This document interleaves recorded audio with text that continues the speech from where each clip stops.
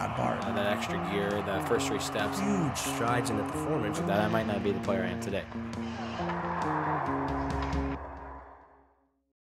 All right, welcome to another episode of Behind the Gear, and today we are very, very, very fortunate. I'm super excited, man. This is we got Brady Leavold with us, and Brady, I got connected to you a couple weeks ago with one of your guests, and for those who don't know who Brady is, unbelievable story of just basically perseverance, probably working your ass off in the trenches to now what you're doing now. And for those who don't know, a player who played minor hockey like all of us did, went on to play major junior out in the WHL, played some professional hockey, kind of achieved a bit of a dream. I think like all of us, just push hockey as far as you can, make a little money playing hockey. I know it wasn't a lot of money playing some minor pro in the AHL, which is unbelievable. But during that time kind of got stuck in some tough ruts with, alcohol and drugs and became, a bit of an addict, obviously. And man, 3 years in jail, I think it's, and I'll let you talk more to this, but just an inspiring story, man. And you've had a lot of guests on that I've had on my podcast with, Josh Gratton and even talking about guys like Eric Guest and Aaron Snow and all these guys that just have gone through so much stuff. And man, you've been a huge support for them. So first of all, how are you doing, Brady? How's everything going now? West Coast kid living in Ontario. How's that transition going from the West Coast, beautiful by the ocean, to Ontario? How's that? Yeah, well, first off, thanks for having me. And it was fun. I mean, yeah, playing minor pro, it was fun while it lasted, but I never really gave myself a chance. Even in the Western Hockey League, I quit every year and dealing with mental illness and addiction on a smaller scale. But it was, just like anybody, you grow up and you're chasing a dream. And I kind of shot myself in the foot time and time again, but was still able to make the minor pro ranks and played some time in the American League before blowing out my knee. But just alluding to those guys that you mentioned, they become friends of mine. And I haven't had Eric on, but I've kept in contact with him. I know he's gone through some demons of his own, and it still is. And I just, my hope is that he can continue to find the strength to push forward. It's not easy, and we'll get into that. But yeah, and grew up in Port Coquitlam, hometown of Terry Fox, and 25, 30 minutes outside of Vancouver, and 4 years on and off with Swift Current. My final year with Kelowna, played online with Jamie Benn and played with Tyler Myers and Tyson Berry, Luke Shen. I mean, the list goes on. We had a great team, lots of fun. Had to get out of Vancouver, man. I had to get out of the area. I was eventually, my addiction led me to, homelessness on the downtown east side of Vancouver, known as Hastings Street. And if anybody doesn't know what that is, do yourself a favor and check it out for 5 minutes on YouTube. It'll blow your mind. And just that a place like that even exists in Canada. A lot of people don't know about it, and it's just wild. I don't want to sit here and talk about it, but I was down there for, 10 months, and my addiction led me to places I never thought it would. And, when you get that wrapped up and you're serving a drug and that's all you're doing, I mean, you start to do anything to maintain that addiction. So you turn to crime and different things. And that led me to, a 21-month jail sentence, which I served basically all of. I moved out to Ontario, and, my addiction followed me out to Ontario. And, I ended up being arrested again out here in Ontario back in 2018, I believe it was, and early 2018 and late 17 and early 18, somewhere around there. And, did another year in jail. So, 33 years old now. I've done, like you said, 3 years in jail, 2 years and then a year, and then got out. And luckily, you talk about Ontario and how, the difference between growing up in BC and Ontario. I mean, I never was afforded the opportunity to have outdoor rinks, frozen lakes, and this sort of thing. So it's a big part of my story. I hadn't skated for 8 years, and God bless the Swift Current Broncos for sending me a pair of skates when I got out of jail. Didn't have any gear or anything. I barely had any clothes. And so, I tell the story. I skated down my girlfriend's parents' driveway right down to the lake, and like a scene out of Mystery Alaska, because the driveway was ice. It was about this time last year, and put on my skates, didn't even tie them up, as I often don't on the outdoor rink, but skated around on the lake for a few minutes. And it was in that moment I was like, you know what, like, I've missed this. And at the time, I think I was maybe 3 weeks clean. I just celebrated a year off all the hard stuff. So that was really great. And congrats, man. Yeah. And so, finding my way back to hockey and started the podcast, but, it's been an interesting venture coming out to Ontario, living in Muskoka. It's obviously beautiful up here.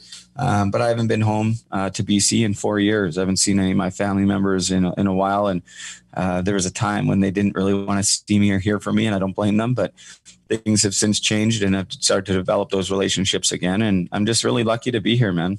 Oh man, it's amazing. And it's obviously there's a purpose, right? There's a bigger reason why you've gone through what you've gone through. And I think even if anyone gets a chance to listen, I mean, your podcast is unbelievable, and just the sheer rawness of it, I love. It's just as far as people being honest and just being open about stuff that a lot of people don't want to talk about, especially in the hockey community. No one's ever going to walk in the rink and say, "Hey boys, I'm addicted to cocaine. Hey boys, I'm an alcoholic. I go home every night and drink." Like, no one's going to say that. And it's unfortunate. You may have a couple boys on the team that are tight. Maybe your buddy will tell you, "Hey man, I'm in one," or "Hey buddy, you got to lay off the bottle a bit," as buddies, but it's never going to come out usually in the open. And your podcast is like sitting in the locker room with a bunch of boys and all hockey guys talking about their deepest, darkest secrets, which I love. And I've gone through it personally on a couple different occasions. And when you start bottling stuff out inside of you, it's only a matter of time before it explodes, right? The more you talk about it and the more you kind of share, I feel it's not easy to do that. So the more you can do that, I mean, the easier it is to deal with. And I think, one thing that is really, really relevant with your podcast, and I think your story and the people that you have on it, is you're not alone, right? There's a lot of dudes going and girls, guys and girls going through the same thing that you've gone through or I've gone through, or, everyone's got their story, right? And we all think we're a bad person going in a bad spot. We have no self-control, or, you know what I mean? And no, man, there's everybody goes through this stuff, in different ways. And I think that's one thing I love about your podcast, is just open and honest about stories and people, and real stories of people going through stuff that, you kind of look at and you're like, oh man, they're dealing with the same thing I'm dealing with, or, so I love it. And it's, it's awesome. And now I know you kind of changed the name. Now you said it was, what was it before? It was, Hockey to Heroin, right? Heroin, Road to Recovery. Yeah. And then, and now you do a lot on YouTube, which is awesome. Kind of go live on YouTube and so where can people check that out? Yeah. So now it's, the first 67 episodes or whatever was Hockey to Heroin, the Road to Recovery. And it was great. And I know it was hard hitting, and people are like, what the hell? That doesn't go together. And I've since found out that, there's a lot of guys, that have struggled with opiates such as heroin and different things, fentanyl. And unfortunately, there's a lot still struggling. I have a teammate right now. We just did an intervention on one of my podcasts trying to get him into treatment. He's homeless in Kelowna, living in a shelter, played in the BC Hockey League, and this guy was a good player, and he had a sports hernia when he was 18 and sort of derailed his career. And, just going back to what you said, and I'll get to where they can watch it. But yeah, I think because I'm so open, it makes people feel comfortable. My intro, I talk about being an intravenous drug user, being in jail. So I think, not too many guys can relate to maybe that level. And it's not to try to one up them or anything, but I do that to sort of make them feel comfortable to go, hey, you know what? Well, this guy is saying all this. So you know what, maybe I can share some of my stuff without feeling, too bad about it. And maybe it doesn't make it too much easier, but I think, like you said, it maybe makes them feel comfortable. And I go live. Everything I do now is live. And I think it makes for an authentic experience. And we open up questions and stuff at different times, depending on what the conversation is like. And they can check it out on Facebook, YouTube. I also go live on Twitter. So the three places that are live, and then immediately following any of the episodes, they're uploaded to everywhere, Apple Podcasts, Spotify, Google Podcasts. It's pretty much everywhere. And so, primarily I get most of my listenership still through audio download. I don't know what it's like for you, but it's sort of, and then Facebook. I think my last episode, since between the audio and everything, I think we're including all the feeds, are somewhere around 1,500 views, and it just launched 2 days ago. So awesome. Starting to kind of pick up steam. And, I think the podcast is one part of it, but because I came out with my story and going back to talking about how guys, feel alone. And I've told this story a few times, and you can't see it, but it's nailed into the wall. But there's a plaque there in memory of Matthew Lazinski, who was an OHL player, drafted second round. I never met him. He's the same age as me, born in 87. And his best friend called me after I launched a podcast after the second episode. And just, I didn't know him at the time either. We've since become like best friends. And he's like, man, I just had to call you because I felt like I was listening to my best friend. And he passed away in 2017 to an overdose. And I was like, wow, like, that was kind of the first one that I realized that there was another hockey player doing fentanyl. And then you fast forward 2 weeks from that day, I found out that my line mate, my roommate in the American Hockey League, WHL All-Star, drafted by Tampa Bay, Mitch Fadden,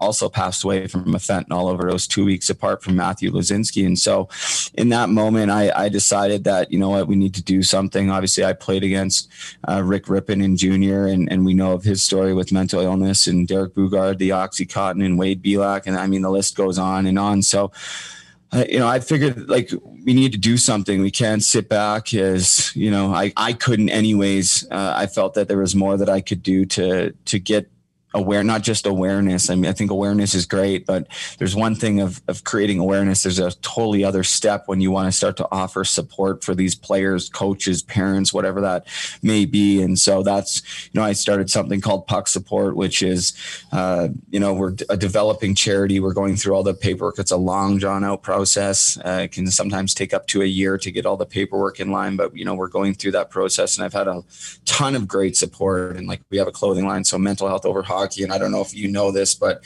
every single piece of clothing will have a name hidden inside. So on this one is Preston Grant, who was a kid who overdosed. In my hat, I have my old coach, Quentin Van Horlick, who took his own life in 2014. And I mean, the list goes on. There's over 30 names in our database, ranging from men, women, minor hockey players. There's a story of Nick and Jack Savage, two brothers, 16 and 18 years old, both overdosed and died in the same night. Hockey players at a party down in the States. A lot of people don't hear about all these stories. We hear of the NHL guys and the pro guys, but unfortunately, it's happened in the minor hockey community as well. And there's another one here, Ryan Donaldson, who was drafted by the Kelowna Rockets, and I've since become very good friends with his parents. He took his own life. He's in the clothing. He's best friends with Jake Virtanen growing up, and so Jake's been a supporter. The Canucks are all on board, and I don't know if you know Real Kipper at noon, Nick Kiprios' show with Doug McLean. Doug McLean was wearing all of our gear the other day, which was really cool. Awesome. Yeah, and gave us a shout out. So the clothing line is one small part of it. It's about creating awareness, but we also have somebody that's, virtually on call 24 hours a day to offer support to the players and offer counseling. We also have a counselor coming on board, and we're trying to, partner with different treatment centers and hopefully one day have our own center, our own academy, our own way of offering in-house support, because I know I'm kind of talking a lot here, but I know from my experience and as hockey players, as high-level hockey players, we're, especially in Canada, unfortunately or fortunately, however you want to look at it without sounding egotistically, we're treated different. And, we're given special favors or whatever that is. And you go right from, major, junior, 16 years old, you blow out your knee and you need an MRI. You're getting it done that night or early the next day like that. Whereas, people that aren't afforded that opportunity, well, they might have to wait 6 months, a year, or whatever that is. And so what I found is that, because you're treated like that for so long, and when you get that taken away, it can be really hard. And I think it can have some sort of positive effect being, transitioned into the real world, but it's hard. And so being able to offer support to not only the players, but the coaches. I know there's a lot of coaches that struggle as well. And then hockey parents with questions and different things, whether it's them going through it or their kids. And so I feel that when we can identify as a hockey player again and be supported by fellow hockey players, it has a much more profound effect than if you're getting lost in the system, going to some of these government funded places or whatever. Not saying anything bad about them. I'm just saying I feel, and from what I'm seeing, we've been able to be a lot more effective when we're able to relate it back to hockey for whatever reason, good or bad. So that's sort of the long and the short of what I have going on, but it's been, it hasn't been easy, man. I've overdosed over 10 times. Spent also, I didn't tell you earlier, but I spent at different times. If you calculate it all up, like 11 months in a psych ward over different trips and different things. So a lot has gone on. I was sexually abused as a kid. You want to talk about walking into a dressing room and not telling guys what's really going on? Well, that's where it all kind of started, is not being comfortable enough to share what was really going on with me at any point in my life. And so you try to sort of just mask that with whatever you can. And as a young kid, it was hockey, and hockey was my outlet. It was my drug. It was my escape. And as we get older and introduced to different things, we find out that there's other alternatives than playing hockey. And unfortunately, I got pulled into the path of almost least resistance, where it's like, okay, and it was easier to take this and feel better instead of having to go out and work and skate and everything else. And I just lost love for the game because I fell in love with drugs, or at least I thought I did. And it literally took everything from me. It would take all day to get into it, but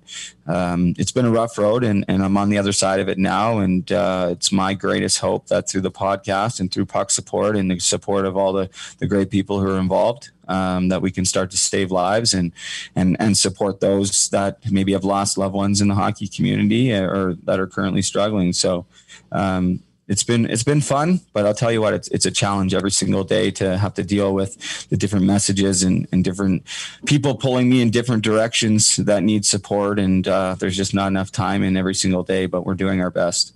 Well, I think too, when you start something like this, right, you have the best intentions, obviously, of being, supportive and being around and being there for guys and girls that need to talk. But I'm sure for you, once you got doing this, it's like almost letting the air out of a balloon. Once, you got a couple little squeaks coming out, and then once you let go of those fingers, it's, I'm sure you're getting bombarded with emails and messages and all that stuff, just with people wanting to share their story with you or wanting to talk to you. So I think it is like the Puck Support that you put together is unbelievable. And I think that, and even if you just quickly, can you rhyme off some of the people that you've got even as your ambassadors? I was looking the other day, and I mean, you've got and even your lineup on your podcast, you've got a lister of hockey guys and girls on your podcast, man. So even if you want to name a couple, just so people have a bit more of a context of kind of what you're doing and who you've got involved with what you're doing as well.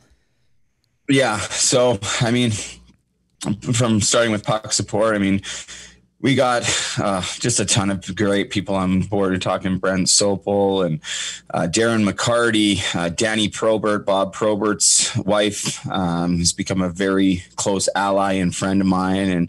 And for everybody in Ontario, a lot of people know that they do the Bob Probert Memorial Ride every year down in Windsor. And so when she came on my podcast, she made me a promise that if I get my motorcycle license for a year, I get to ride Bob Probert's Harley in the Bob Probert Memorial Ride, which is just unbelievable. So the Probert family has been super supportive. Kyle Quincy, Dodie Wood, who was a tough guy in the NHL, Gratz as well. And I mean, the list goes on. Gilbert Boulet, and I talked to Kelly Rudy. I got Michael Landsberg coming on my podcast on Sunday. Awesome. Curtis Gabriel, current NHLer. He's been in the lineup lately. He had another fight last night. He's become a good friend of mine and one of our ambassadors. And so, it's pretty amazing. And as far as from my podcast, man, I've been so lucky, and I took a chance, right? And I was, Doug McLean. We talked about him a little bit earlier, but he was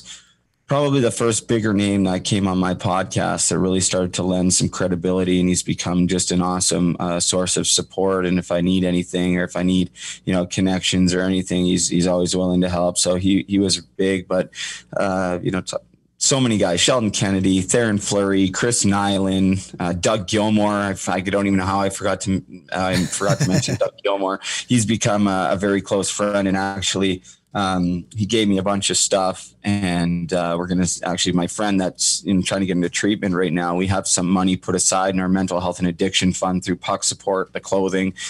We raise money through that. I'm not making any money from Puck Support at this time. It's more of a charity. I put in sometimes 16 hours a day into it, and I'm not making $1 off it. And I could easily pull money out of it for myself, but I'm just not there yet. I feel it needs to be going to other places, even though it's currently I'm struggling financially, but I'm not this isn't about money. Nothing I do is about money as far as this goes. But Doug Gilmore just, donated a signed jersey that we're going to auction off to raise money for my friend's treatment coming up.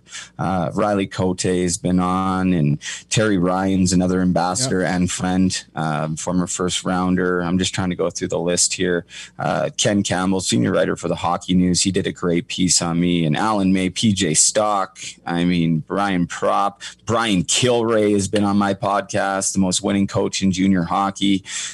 So I've been very lucky, very lucky. Jim Thompson's become a good friend as well. And Brian Smolinski, who works at the NHL. I have a meeting with the NHL coming up surrounding puck support. It's amazing. And I've also had a couple Paralympians on my podcast as well. The captain of the Paralympic team, Tyler McGregor, has become a friend and ambassador. He'll be an ambassador here in the near future, and Paul Rosen. And so gold medalist with the para team. And that's sort of another avenue of puck support that doesn't get talked about a lot because we're new, but it's not just for able-bodied hockey. We're going to have branches of para hockey and blind hockey. And if you play hockey at any level, you don't have to be a pro to be part of this. It's sort of the beauty of it. And it's not like you have to try out, to get support.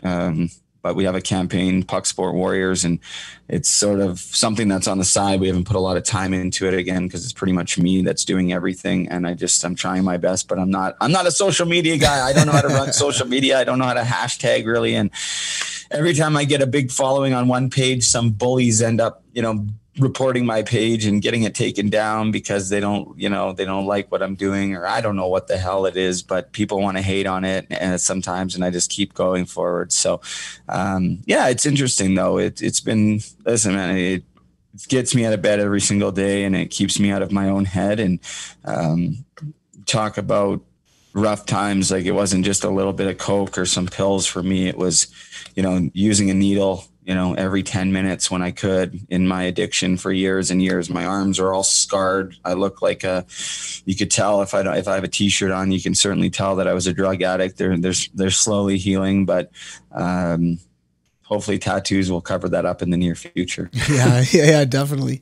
You know what? The one thing that you mentioned there that I want to highlight is, not taking money right now and not, and doing it for, I think the one thing that again resonated with me is I see this as you starting your own business. This is a kind of you starting a small business, which if you've talked to anybody, and I'm sure many people that have started a business, it's not easy. Doing a podcast, everyone feels like, oh yeah, just grab some gear, grab your phone and do a podcast. And that's fine. You can do 1, 2, 10 episodes, 20 episodes. When you get to 50 episodes, 100 episodes, it's a grind, and it's a fun grind, but you're scrambling to get a guest, or, oh my God, I got to get the podcast out, especially when you're doing it on your own. And I can feel it. I do the same thing. I edit my own podcast. I put them up online. Like, you're scrambling to get all that stuff done. And I think, the one thing that I've noticed in my business is if I don't do things for the money. Yes, we all need to make a little bit of money to pay our bills and stuff. But at the end of the day, if you do the right thing, things will happen the right way. And even the posts and stuff, like, who cares if you get 5 likes, 10 likes, 100 likes? If 10 of those people love what you do, that's perfect. Like, that's amazing. Even, anytime I've ever gone live on YouTube or anything like that, if I get 5 people watching, I'm pumped. That means 5 people are engaged and want to ask questions or want to do something. If I get 500, that's amazing. But I happen to watch your live on the weekend on Sunday, with your buddy, and it was awesome, man. Like, I teared up a couple times, like, just getting choked up. And the one thing I want to get into now is I get choked up a little bit because I'm a parent. I've got young kids. I've got an 8-year-old son and a 7-year-old daughter, and I've already managed to get them from 0 to 8, which I'm quite proud of. But they're still very young, so I think for a lot of parents, like, okay, well, how do I get my kid to 10? To 11, to 12, to 15, to 18, to 20, without, number one, messing them up myself by making some bad decisions, by not saying no enough, or saying yes too much, or giving them too much. And for you, I guess, going back to like childhood, I know that you had a trauma as a young child, but when you look back on it now, kind of as an adult and as a father too, like, what do you see right now, kind of in your childhood? Like, with that trauma must have definitely kind of changed your path a little bit, I'm sure. And probably changed how you were socially and things like that, if you look back on it, right? Oh, 100%. I think we, talk about it on my podcast with Curtis Gabriel, and shout out to one of my sponsors, Pride Tape. And so nice. Just standing for equality in the game of hockey. And so I'm not gay by any means, but I'll tell you what, I was sexually abused by an older man. And so what that did at 5 and 6 years old is extremely confusing. It's scary, and you don't really know how to feel about it. And right around that time, 7, 8 years old, we start to hear different slurs on the playgrounds, in the dressing rooms. And I would see how some kids would get labeled as, whatever, even whether it was true or it wasn't, and it stayed with them, and they get made fun of and everything else. And so when I started to understand that, I was like, well, there's no way I'm ever going to tell anybody what happened to me, because if people find out, my life will be ruined and everything else. And so I really just, buried it. And who knows if I even make it as far in hockey as I did, if that doesn't happen to me, because, I used hockey as my outlet, and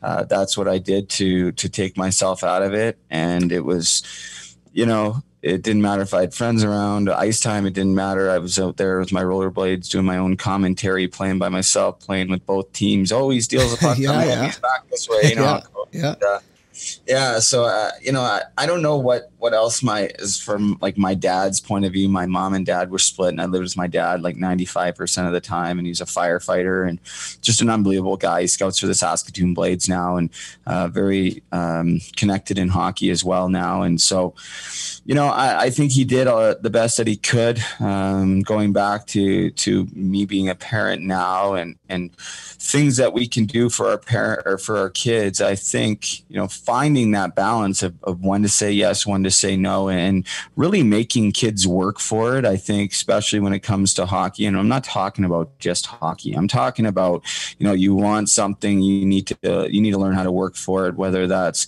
doing stuff around the house, improving your grades, whatever that is, where, not throwing it all into one thing and letting them get away with stuff just because they play hockey or whatever that looks like. And so, I think things were a little too easy for me, looking back on it, with respects to life outside of hockey. Like, even when I, had to move away from home or whatever, my dad's buying me a car because I needed a car. And, I didn't have to have a summer job because I was training in the off season, when realistically you're training for 2 hours a day. You sure as damn well you could get a part-time job. And I think every kid at that age should have a part-time job, because what that's going to do is, one, you're going to learn how to respect the workplace a little bit more and what it really takes. And I think, if anything, it's going to push you even harder to want to play hockey and be like, hey, if I got a chance here, I better figure out what I'm going to do to push myself to that next level, because I don't want to do this crappy job for the rest of my life or whatever. And that's no disrespect to anybody out there in the workforce doing a job providing for your family. But I think when you don't know, and you don't have that experience, and then all of a sudden you're done playing hockey, whether it be after junior or a pro career. And I know Brent Sopel won't mind me talking about this, because he's one of my good friends. We talk multiple times throughout the week, and he's never had a job in his life. He's still trying to really find a job. He just got his first job, and he's really struggling, like, Stanley Cup winner. And he has some other barriers as well. He battles his own addiction and different dyslexia and stuff like that he hid for a long time. But, you talk about a guy that, he plays hockey your whole life, and he had a long career in the NHL. And now he's feeling like, what the hell do I do? He has no idea what that looks like. And so I think for any parents out there, it's hard, man. There's no easy answer. There's no manual on parenting. We all know that. But making sure that kids are staying, level and not just thinking about hockey, having those real life experiences outside of hockey. Like, if and when my kids get to the junior level and they want to train in the off season, okay, well, you're going to get a part-time job. You're going to help pay for this training, regardless if I had $10 million in the bank or not. It's so that they can start to appreciate, what it takes to provide for whatever they need, gas, insurance, whatever. And I understand that, maybe in some cases you have to do these things for your kids maybe they need a car because they need to go and play junior. But I'll tell you, I played junior, and there's years I didn't have a car in Saskatchewan. I was just fine. Enough guys had cars. We made it happen. The team will make it happen. They'll get you to the rink.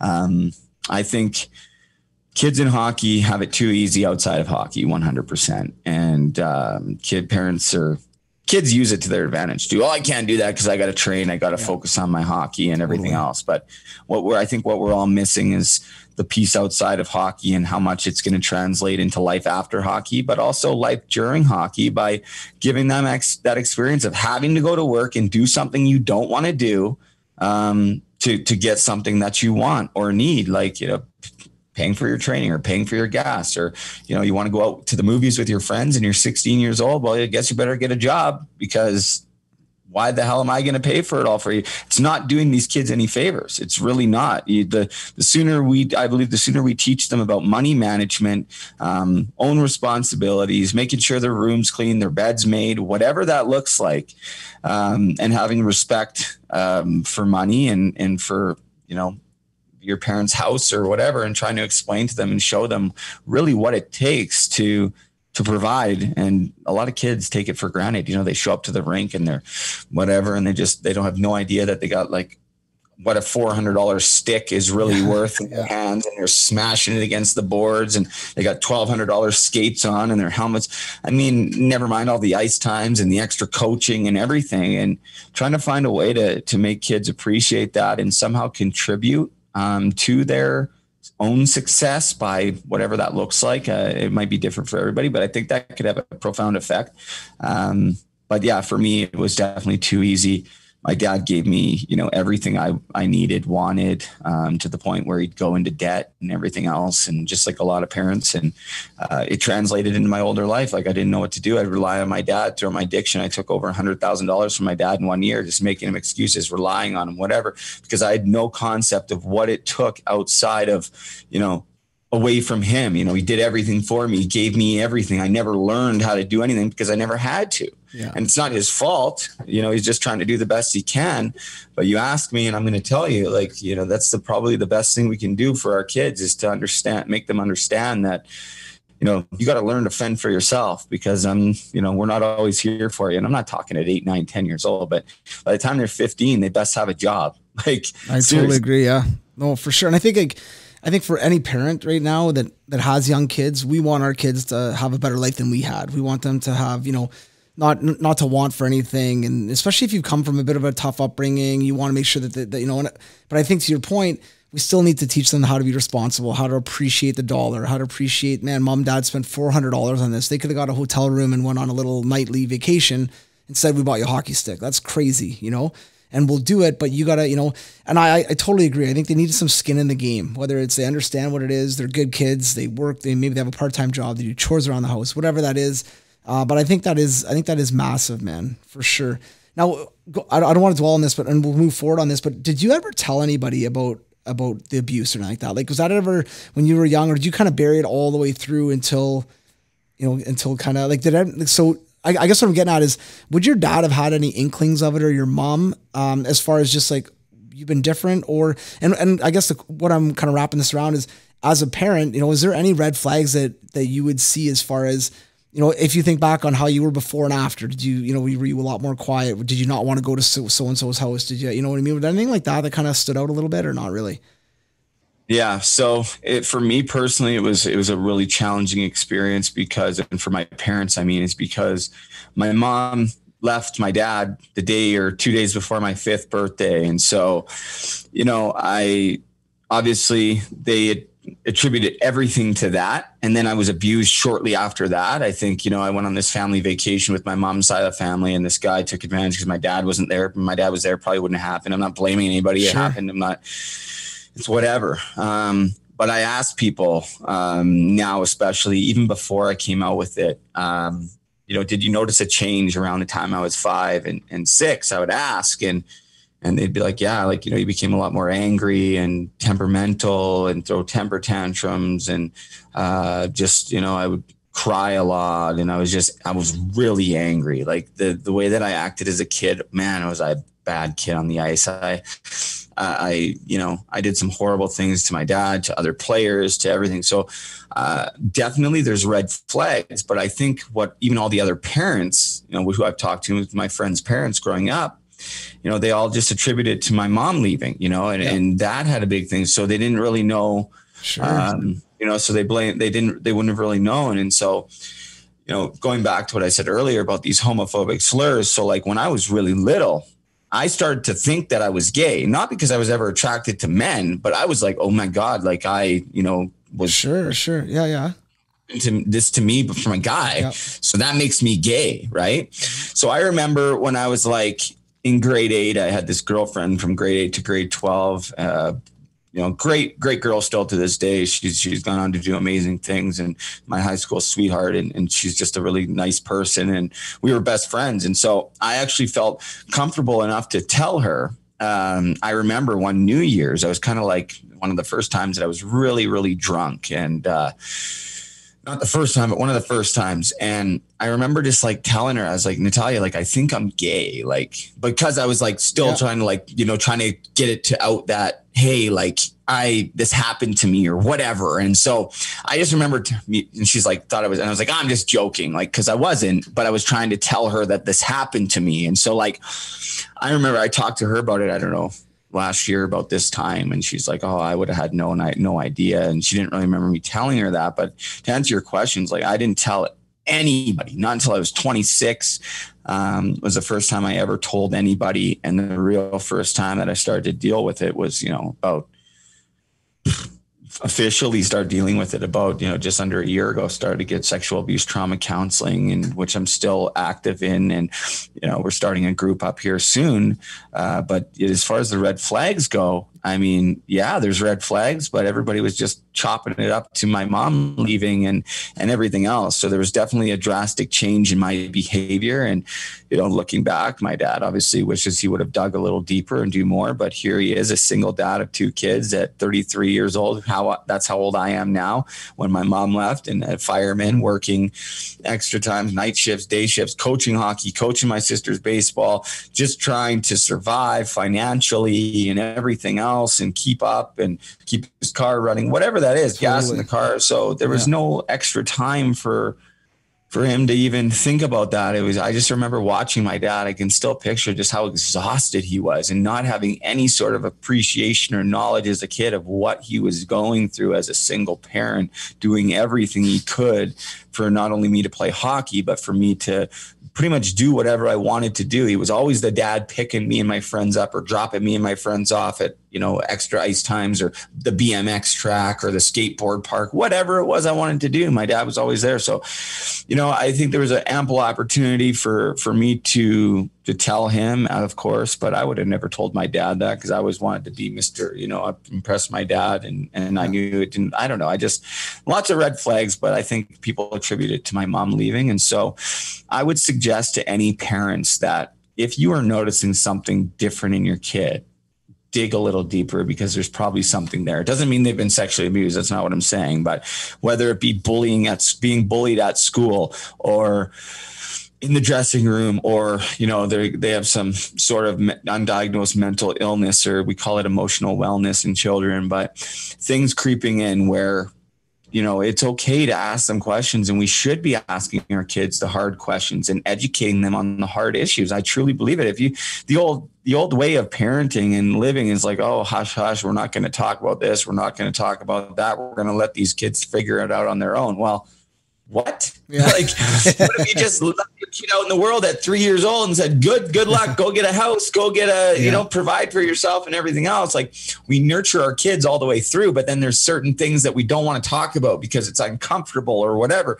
And that goes back to sex and everything else too, because I never had that talk as a kid. Like, I only heard little tidbits in school of like what was right, what was wrong. And by that time it was, past the point that, I was really willing to talk because of like what we talked about earlier with all the things going on in the playground and everything else. But I mean, man, like, it's get involved in and talk to your kids. And if any parents are listening, any players are listening, like, I got 2 girls pregnant at the same time when I was playing major junior hockey. And that's not because I was that guy. They were both my girlfriends at different times. And I was like one of the least amount of guys like that on my team. And just so happened that I got these 2 girls pregnant. And I remember getting the talk every single year in Swift Current, in Kelowna, here, this is what could happen and everything else. Yeah, it's not going to happen to me and everything else. But, making sure that, you're staying on top of your kids and everything that they're doing. I mean, who are they hanging out with?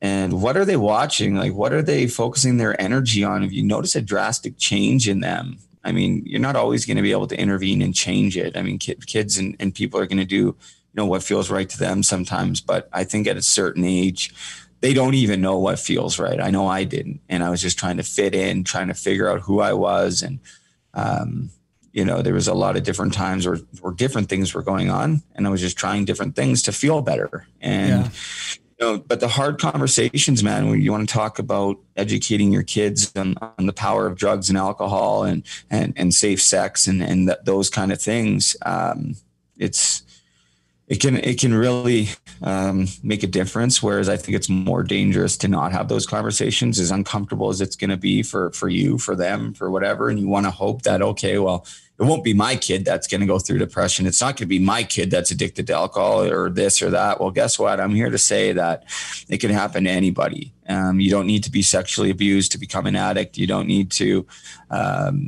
just sometimes things happen. And going back to the bullying is something I really want to touch on, because it's going on a lot these days, especially even more with social media and these, you know, these Twitter warriors and Instagram warriors that hide behind fake names. And I get a lot of it too. Somebody making an account, Brady Leavold still does heroin. And it's like, okay, like, you know, you don't even know me for one. Like, I get drug tested once a week, and you know, I'm proud that I'm clean today. And I always told my listeners that if I relapse, I'll be the first to tell you, because there's going to be more value in that, showing my vulnerability. And I knew the second that I started that podcast and I started sharing my story, the second that I wasn't honest, the second that I started to lie about anything, you lose all credibility. Yeah. You know what I mean? And it's not even about the credibility. At first, that's what it was for me. But now it's like, okay, you know what? People are resonating with you because they've gone through their own struggles and they're looking to you. So I think, you know, relapse can be part of story. It certainly has been for me in the past. Luckily, not this time around, and I'm grateful for that. But it's always right around the corner. I know that. I don't feel it ever coming on in this last year. I can't even tell you. I feel like that stuff never happened to me.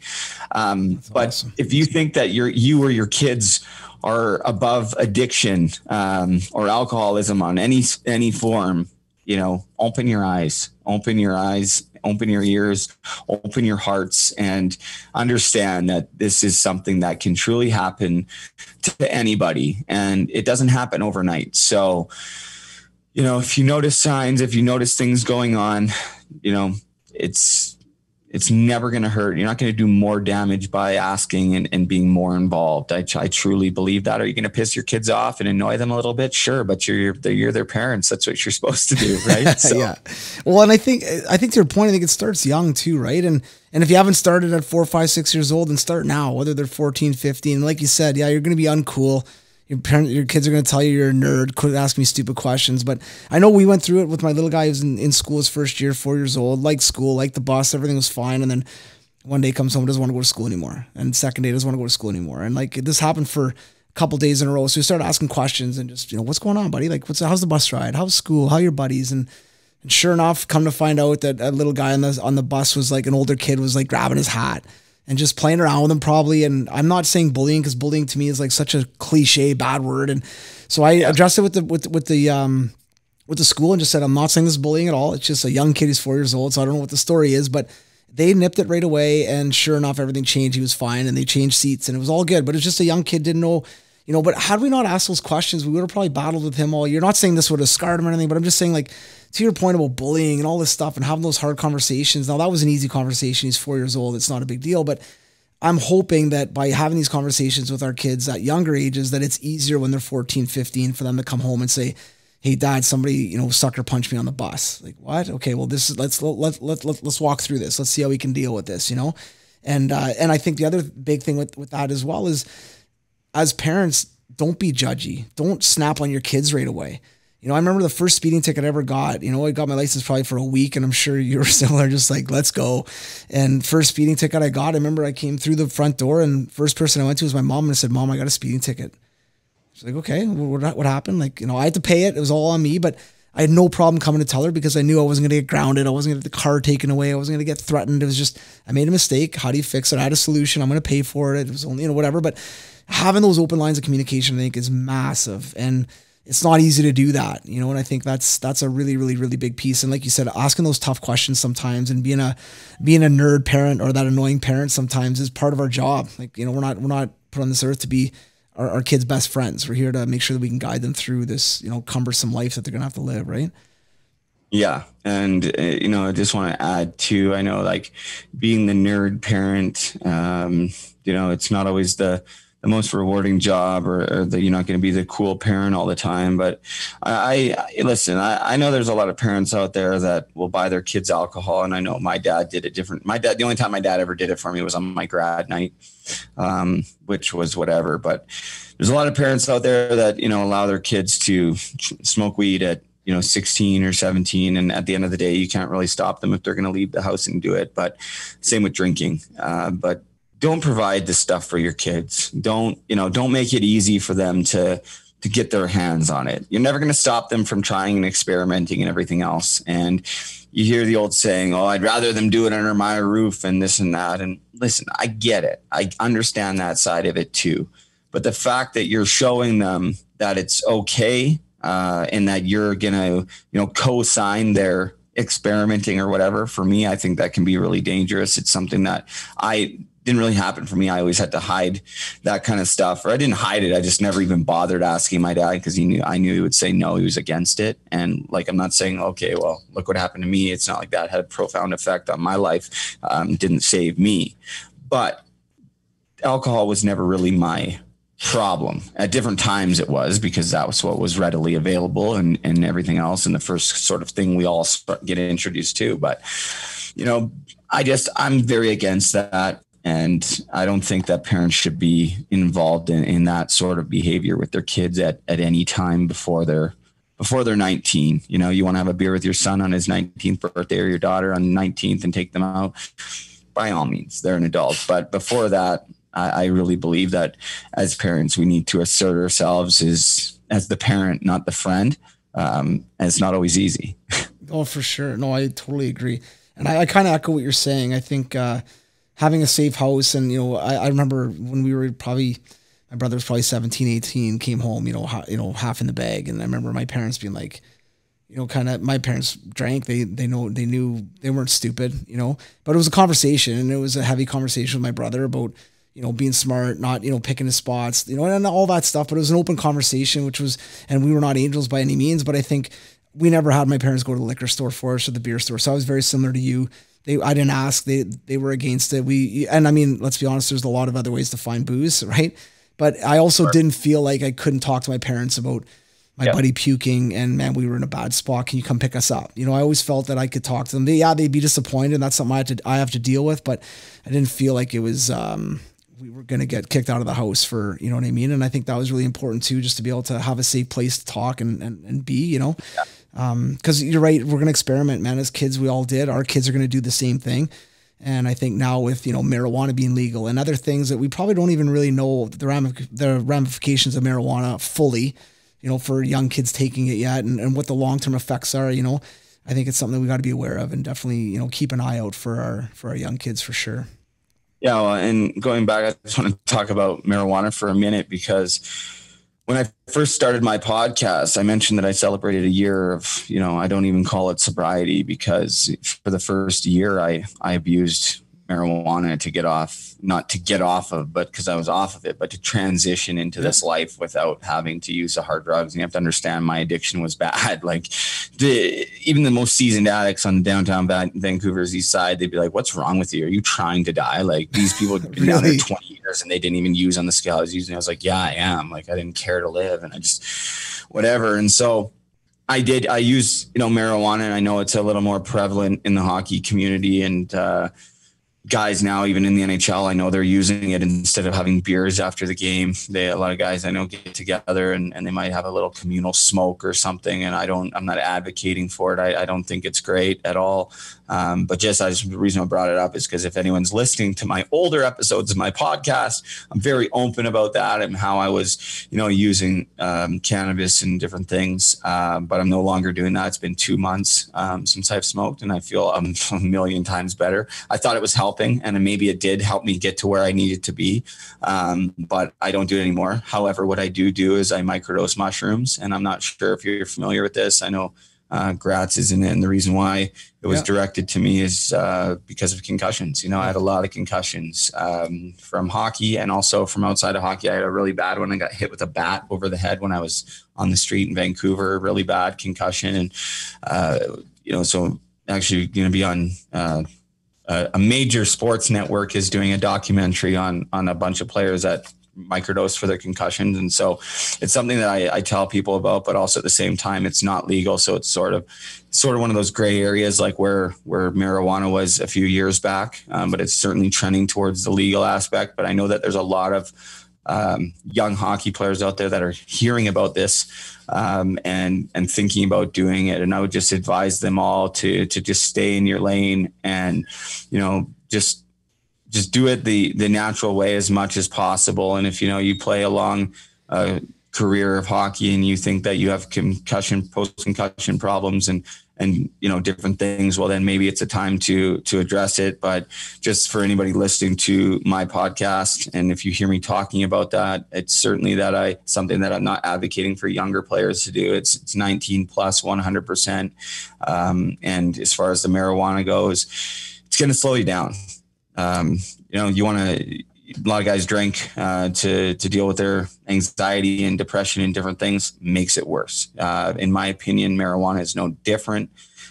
There's healthy alternatives to managing these different things that people have going on. So it's all about, just looking for the best possible way to learn your own self. And I think with all the things that are going on, and I don't know how much you talk about it with your players, but the mental side of the game and ways of dealing with anxiety and pressure and the ups and downs of hockey. Like, holy cow, this it's a crazy, and it happens on all levels. Like a guy will be, it's not like I wake up tomorrow and I'm any worse at hockey than I was yesterday.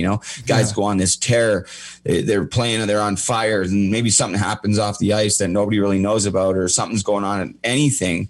And then all of a sudden they'll go like 8 or 9 games with no points or whatever that is. And it's not because their skill got any better, but I think there's so many things out there nowadays to help with the mental side of the game. And for parents out there, you want to invest in your kids and not just, we're not just talking hockey. You want to invest in your kids. You're paying all this money for hockey, all this money for training.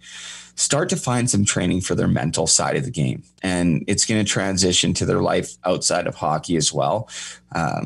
People talk about it all the time. Oh, the mental edge of the game. We got to do this and that. But my question is, because I'm kind of disconnected from the coaching side of hockey and where the kids are at. I've done a little bit. I know some guys that run programs and different programs that are out there, but I'm wondering on your side of it, like, how much are you seeing kids that are coming to the rink and focusing on anything other than just in the gym or on the ice? Like, what's going on with all that? Yeah. And that's probably 90% of it, right? Is working out or skill sessions. And we talk a lot about the mental side of the game and just understanding the game of hockey better, learning how to deal with adversity, whether that's chirps in the locker room or, because the other thing too, I think, and you've been around locker rooms your whole life, so have I. If you don't know how to deal with somebody telling you a nice haircut, hey, good shirt, buddy, would you steal that from your mom? And some guys crumble in a second, right? And if you don't know how to deal with that, or you haven't had family or buddies or friends or coach that can help you deal with that at younger ages, you're going to have a hard time going through not just hockey, but life, right? So I think those are all big things. And we really try to work with our young players on just being a good player, number one, and you've talked about this a lot in your podcast, so have I, is changing the culture. I went into my first year of college, was forced to drink, went to a rookie party. It sucked. When I got out of my freshman year, I said, there's no way we're doing that to our rookies next year. And we changed the culture. And from that point on, not just me, but our group of guys, from that point on, rookie party was a blast. The rookies loved it. The older guys got involved. We went and cheered at the volleyball game. Like, we still drank and had fun and did stupid stuff, but it was awesome. And I did it in pro, same thing. Like, I'm not going to treat a rookie the way I was treated. Why is this 14-year-old pro giving me the gears? Like, I'm nervous. I don't know what I'm doing. I don't know where to sit. I don't know what to touch. I don't know what to do. Why don't you help me rather than carve me every time I do something wrong? You know what I mean? So changing that culture a little bit is huge. So for these young kids that we deal with, that's the mental part of the game. Be a leader, man. And not everyone's going to be your Sidney Crosby captain or your Mark Messier captain, but you can be a leader. You can be a leader to that skittish kid that's coming in that just moved in from West Vancouver into Vancouver and doesn't know anybody. You can help that kid out. So I think that's a big, big part of it as well. But to your point, man, like, spending time going to maybe seeing a sports psychologist or even going online, and there's a ton of good programs just online that you can work on worksheets and do different things. You know, I think you're right. Like to me, the mind is a muscle, and we need to develop it, whether that's reading books, listening to podcasts, doing mental gym work. Like I think it's huge, you know. And on the flip side of that, what you're going through, I had a father that went through some mental illness. It's really, really, really hard when you have a family member, and I'm just talking as somebody who wasn't the person going through it, but the outsider as a family member. You treat them like they're normal. I'm sure a lot of times your dad, mom, aunts, uncles are like, come on, buddy, seriously, snap out of it. This is so immature. What are you doing? You're wrecking everything. You're screwing up your family. But we don't look at it like he's got a broken arm. He's got a cast on. I'm not going to go punch him in the arm. Right. But he's got a broken brain. And we were telling him, put your boots back on, buddy. Come on. What are you doing? And when my dad went through it, it was really hard. I think for my younger sister and myself at times too, we're like, Dad, let's go, man. Come on, man. Like, you know, and after, you know, getting help from doctors and understanding him more, like his brain's broken. He's got a cast on his brain right now. We need to help him. We need to like handle him a little bit more with white gloves. And, you know, and it's really, really hard as an outsider seeing that. I can't imagine what it's like to go through it as you know, you did, as far as just getting all that. And I'm sure in your head, you're like, you're right. I should just put my boots on. I should just be able to snap out of this. And then opportunity arises to go have another drink or go have another needle or whatever that is. You're like, I'm going to do that. Just one more. You know, and it's it's one of those things. I think the brain is, the mental part of life is so huge that we need to understand it better. We need to, like, people are so quick to pass judgment. You see somebody walking weird in the mall and right away you're like, oh, look at that guy, he can't even walk right. And meanwhile, you don't even know that guy got a baseball bat to the head or had an injury at work or was like whatever it is, right? We just pass judgment right away. And I think that's something that we got to change, that stigma. And, you know, how do we help people out, and just having more of an open mind to stuff, I think is huge, you know? But back to your original question. Yeah, I think the mental part of the game on both sides, understanding it as an illness and working on us getting better and stronger mentally, I think is huge, and is definitely neglected. I don't think we work on it nearly enough as you know, as much as we should. Sure. Yeah. And mention too, like, learning off the ice, you know, how can we understand the game better? And, you know, what are these great players? Like, what are they doing on the ice? And so, like, what I always tell the kids now that I talk to, and something that I didn't do is like, and I still can't really do it. I'm not playing anymore, so it doesn't matter to me as much. But when you're watching a game, like, you know, if you're a certain position, like, you should be watching that position majority of the time, watching what they're doing, the little intangible and the things. And, you know, where are they on the ice? How are they anticipating? Like, you could watch the game, and I think it's great to learn all the positions. Obviously, you got to watch it all because certain guy might do this and it'll open up for you over here. I get that side of it too, but spending time and watching the great players, not just the way they're handling the puck or they're shooting the puck, but what are they doing away from the puck? And so I had a really good conversation with Dave Hunchak yesterday, who is my assistant coach in Swift Current, and just an unbelievable guy. And we were talking, and he worked for the World Junior team as a video coach when Crosby was on the World Junior. And I asked him, I was like, well, who's the best players you ever coach? And, you know, it was a loaded question because this guy's coached so many different guys. He obviously said Sid. And, you know, we started to talk just about, you know, the reasons why certain guys get drafted really high, you know, maybe in the first round in the NHL draft out of junior, that never find that success outside of major junior. And, you know, we were talking about it, and my take, and we had very much the same take on it, is, you know, these guys that are goal scorers or playmakers at junior, some of them can go on and be, you know, goal scorer and playmaker in pro, like McDavid and Ovechkin, all these guys. But taking pride in the little things, like getting pucks out, face-offs, blocking shots, doing all the stuff that guys don't want to do, and the stuff that doesn't get you credit for. And don't get me wrong, points definitely matter. If you could do it all, then it's great. But I've seen a lot of guys that are still playing in the NHL now, even in junior, that you would have never imagined playing for this long in the NHL. They're not top 6 forwards or top 3 defensemen or 4 defensemen on the team necessarily, but guess what? They've been playing the NHL for the last 10 years, making over $1 million a year, doing what they love. And so I think a lot gets lost in that. A lot of kids are trying to be the next Connor McDavid, which is great. I mean, I think, you know, of course we all want to be that great, but the reality is if you can kind of find your own niche and start to take pride and realize at a younger age that if you can learn to do all the things that other people aren't focusing or willing to do, and you can learn how to do those things great, well, guess what? You're going to have a very, very good chance of having a long pro career if you already have that skill set, is what I'm saying. But I think it gets missed a lot. And, I've talked to so many guys, Terry Ryan, same thing. Zach Hamill, I grew up with, first rounder, 7th overall or whatever to Boston, played a handful of games. Chris Beach, another story. Gilbert Brulé, another story. A friend of mine didn't play very long, or he did, but kind of up and down. He wasn't a first line guy like he wanted to be. And, they just never really realized the other side of the game that comes away from, scoring and setting up goals or whatever. And I'm just talking about forwards. But I mean, man, like there's so many things that people don't realize that they can be working on to get them to that next step. And it's the stuff that isn't necessarily going to get you noticed. And another thing too, to say is, these kids, man, they have no idea who's watching them. It doesn't matter where they are. Like, we could be coaching on, we could be coaching together or something, or I could be coaching against you. Say I had a team, you had a team, and we got a team of 12 or 13-year-olds. And, all of a sudden, I have a good player on my team but he's just an idiot on the ice, or you see him in the lobby after the game and he's acting like an idiot, throws garbage on the ground, slams the door in somebody's face, or has an attitude. Well, guess what? Now, 5 years from now, you're the head coach of an OHL team or a scout or whatever.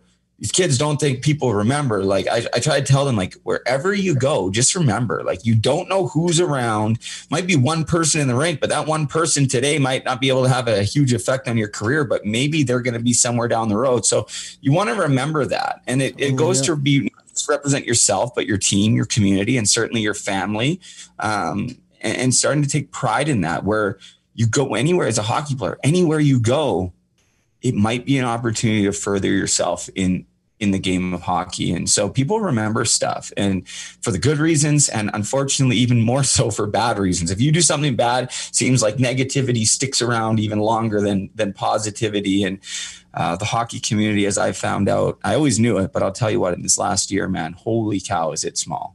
It's crazy, right? It's nuts. Even us connecting on how many guys we crossed over with, on who you've talked to, who or who you've met over this course of this year, and probably before that, it was nuts. I was like, holy man, like there was probably 7 or 8 guys that I had know really, really well. Like even Curtis Gabriel has trained here the last 3 years and skated with us and worked out with us, and great guy, and obviously huge advocate for a lot of great causes and stuff.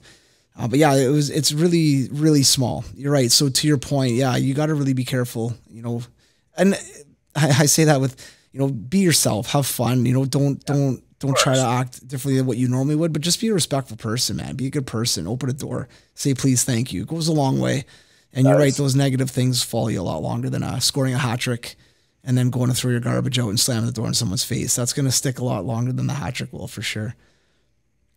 Yeah, it's true, man. And I think to go back to your point, I mean, yeah, just being yourself. I think the sooner we can all realize, that it's okay, whoever we are, as long as you're not a complete dick and just a terrible person, but, learning and being okay with who you are and the things that you like and the things that whatever you're interested in. You don't have to be what somebody else wants you to be. And so like, that goes back to what I said earlier, is like, I was just always trying, it didn't matter where I was. If I was in a dressing room, if I was at school, if I was homeless, if I was in jail, I was always trying to do whatever I could to fit in.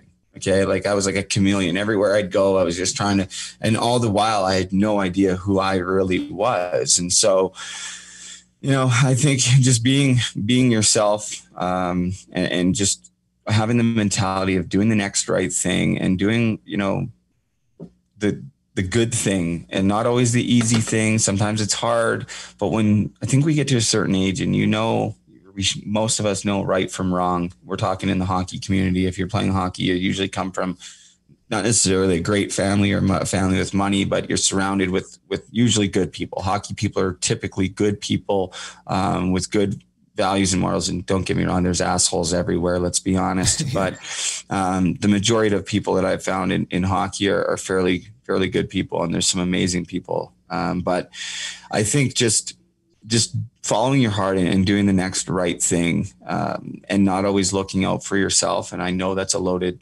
statement, because you kind of have to look out for number one, especially in hockey. But trying to be that, that teammate, that picks up your teammates when they're having a hard time, making them feel comfortable. Talking what you said earlier, like if a guy gets traded to your team or a rookie comes up, gets called up, if you're in junior, like what the hell you want to make his time a nightmare for? Like I got picked on when I got called up. I couldn't even look. I remember looking, I was at the front of the bus and I was 16 in Swift Current, and I was, I'm not going to name any names, but one guy in particular is having a really hard time right now. And I've been talking to him, but man, he was such an asshole.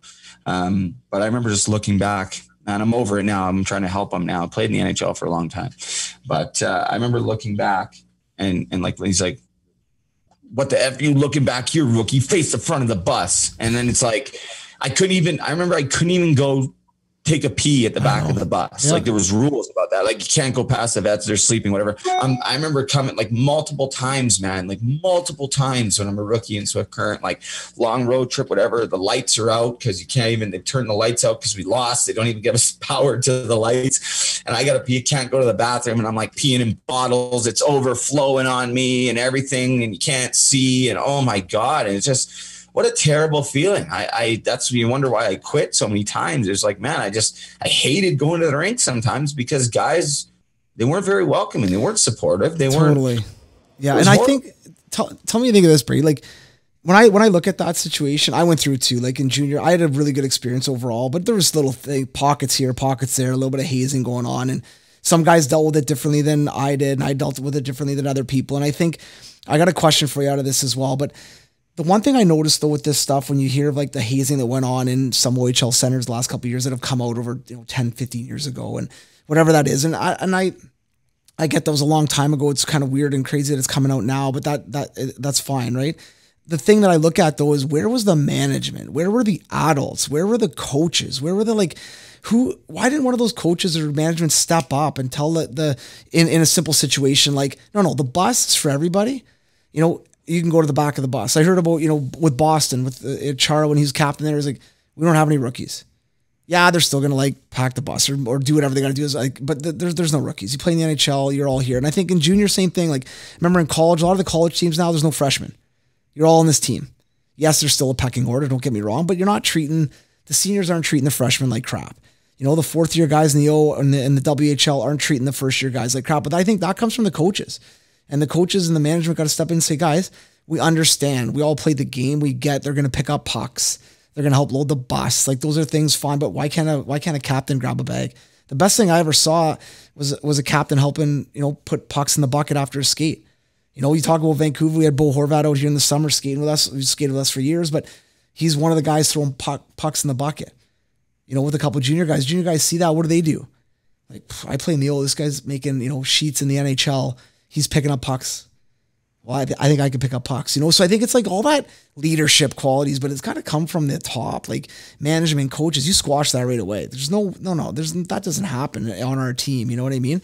But the question I was going to ask you is going back to kind of what we're talking about. When you went your first year kind of, to Swift and get a chance to play in the dub, do you feel that you were prepared? Meaning like my thing right now with a lot of parents is like, I have a son. So if my son wants to play junior, I'm going to send him away. That's fine. But he's got to be mature enough. Like if he can't boil an egg, doesn't want to do his laundry, doesn't know where to go shopping for Tylenol or salt, then I can't send him away. Like I can't. But we have kids right now that they can't do anything. They're so dependent on their parents. And it's like, all right, here you go. 7 hours up to Sudbury. Go have fun, buddy. You're going to play in the O. You're going to make the NHL. Like you sent your kid handicapped away somewhere to live with another family with a bunch of other kids are going to bug them, pick, you know what I mean? Like you're handicapping your kid in certain situations. So I guess for you, the question for you is, did you feel looking back now that you were kind of prepared to live with another family and be, kind of in that junior, I don't want to call it a grind because it is fun if you have a good experience, but it can be a grind, right? Yeah. I mean, it was a grind. My first, early years in the dub for me, I didn't like going to the rink because of the older guys and stuff. And just quickly to touch on what we were talking about coming from coaches and managements, I think a lot of the times in those past years, what the problem is a lot of those coaches went through it too. So they were just to it and they were like, hey, well, this is the way it is. And nobody was stepping up to do anything. And I think they've done from what my understanding of it's changed a little bit and coaches are doing way better. You're right. Way better. Better.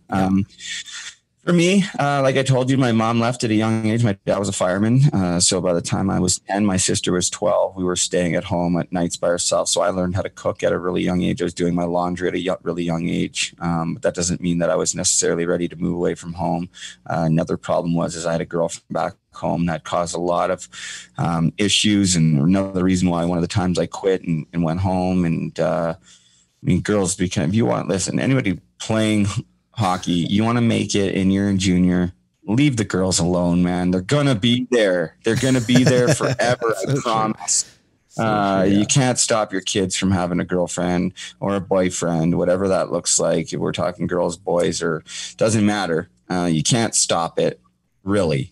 But somehow finding a way to, make them realize that they're not as old as they think they are. I know I always felt like I was way older than I was. And now I'm 33. I'm like, I see like a 16-year-old. I'm like, holy cow. Is that what I look like at 16? And I look at a picture and I look even younger than that and acting even like, so, I mean, I talk about it all the time too. It's like, it goes back to the mental side of the game that I wanted to bring up is like, teaching kids how to be a pro. And unfortunately, you want to move away from 16 years old and play major junior hockey, you're going to be expected more of than a normal 16-year-old. You have to, wear a suit and tie, be on time, be here, do that, whatever.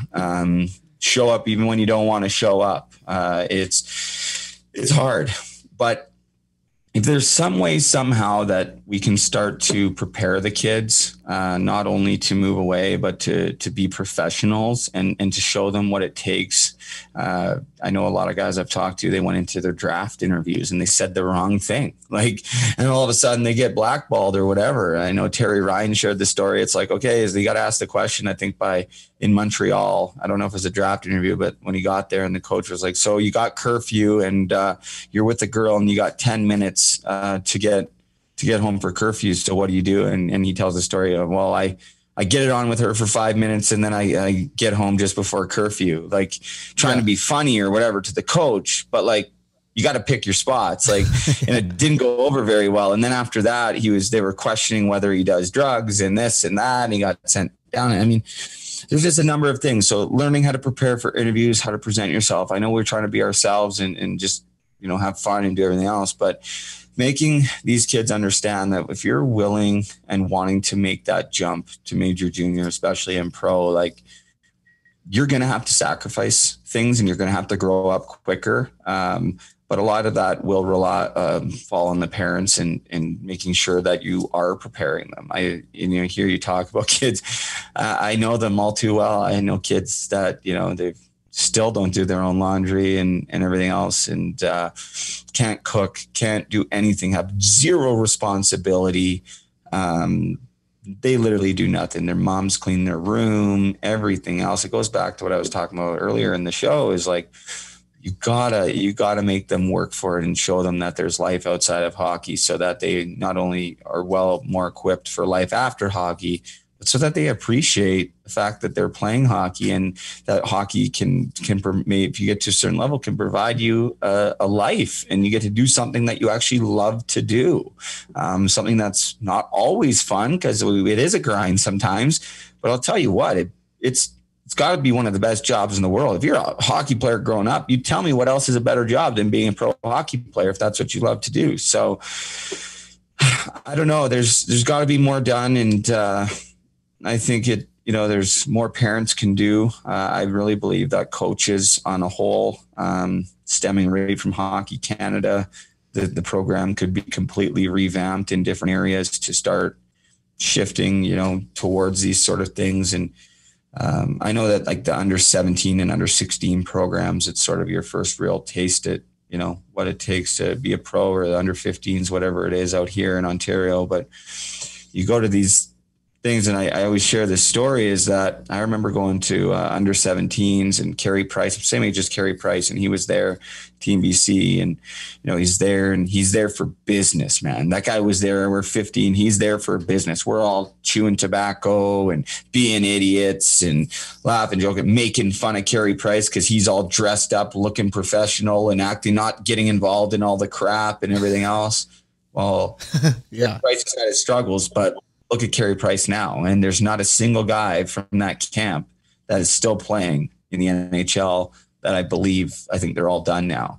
There may be one other one, but there's, Carey Price, he was a professional right from 15 years old. And there we were making fun of him for it. Yeah.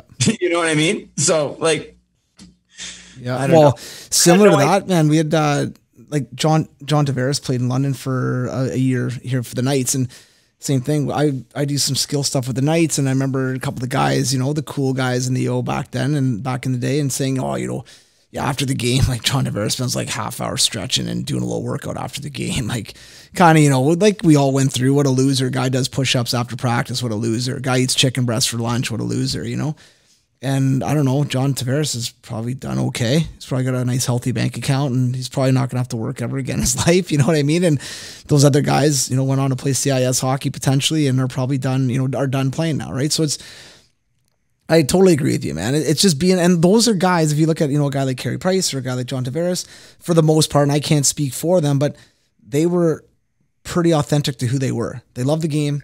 They knew that going out for beers right after the game probably wasn't right. They knew that going to stay up late watching pornos in the hotel with the rest of the U15s or U16s or whatever probably wasn't the right thing to do. Get a good sleep, you come to the rink with the suit on the next day. Like, that was the right thing to do. And they were just them. They didn't care. Say whatever you want. I don't care. I'm going to go try to play pro. So they kind of had a little bit of a different mindset. And I'm going to assume a lot of that came from the coaches that they had around them at young ages, the parents, how the parents raised them. It's not just by accident you find a guy like Carey Price or a guy like John Tavares or a guy like Sidney Crosby. Like, there's some things that happen along the way that helped him, or her, become, who they are, right? Yeah, it's interesting. We always look to what we want to watch. We see a great player and we want to see how they're training or what they're doing. And, maybe we need to dig into what their parents did a little more. Totally. Yeah. You know what I mean? Like, figure out, what was it? I think in some cases, some guys, they're just, their personalities may be more fit to that. But I agree with you that it comes down to coaches and parents that can have just a huge, huge impact on the way that they are. And learning the value of hard work and dedication and commitment and staying true to your goals, whatever that may be, even when it's not the cool thing to do. And I think that's a really hard thing for kids, is trying to be accepted, trying to be loved, trying to fit in, trying to be popular. I hate that word, but and it's funny. I mean, you talk about it, you're right. Like, all the guys, the cool guys in the NHL or the OHL, WHL, and most of them aren't playing anymore. And I'll tell you what, Carey Price is a pretty cool guy. John Tavares, I'd like to hang out with him now. So it was, Carey Price is still a goalie, but whatever. Yeah, exactly. Hey, last one here. I know I've taken up some of your time, but last kind of one more for parents out there and stuff. Looking back on it now as an adult and again as a dad, at what age did things start to kind of just begin to fall off the rails? And was there, if you look back now, was there potentially an opportunity to pull you back onto the rails? You know what I mean? Or was it something that, that maybe could have been prevented, or, whether that's as extreme as saying, buddy, you're not going back to the dub. You're done hockey, man. You're coming home. You need to be home, or, hey, we're getting you to another team because this is not working there. I'm talking to your agent. We're moving you. Like, is there anything like that could have kind of maybe happened to kind of steer you back the right way? Or was it something that was just destined? That's a funny question. Because I remember I packed up my truck in Swift Current. I got Rookie of the Year, Swift Current Broncos, when I was 17, which is right here. There it is. Hardware. I like it. Same trophy as Joe Sakic, no big deal. That's the only I've ever won. I never won anything else. But anyways, going into the following year, I had every opportunity to play on the first line, everything, and I just wasn't in a good mindset. I ended up leaving the team 7 games in.